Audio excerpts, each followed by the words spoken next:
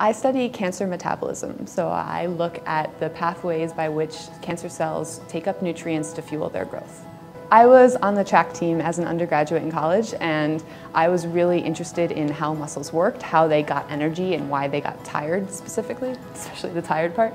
And so I started working in a metabolism lab, and it turns out these basic questions of how cells use energy and how to fuel their basic processes is relevant to a lot of human diseases,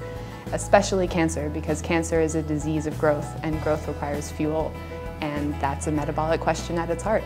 It has been an incredible honor to be a Damon Runyon Fellow. It's been a lot of fun to meet the other fellows. It's been incredibly stimulating to be part of this community, but it's been incredibly liberating for my science and incredibly supportive, because every time you have an idea that you want to test, it requires resources, and being supported by the Damon Runyon Cancer Research Foundation means that I have the resources to test a lot of questions, and it's really enabled me to move much more deeply and more quickly through my postdoc than I would have been able to otherwise. Being a Damon Runyon Fellow has really brought home the fact that I am a cancer researcher, because we have an opportunity to meet a lot of the Damon Runyon supporters whose lives have been touched in various ways by cancer, and it's incredibly motivating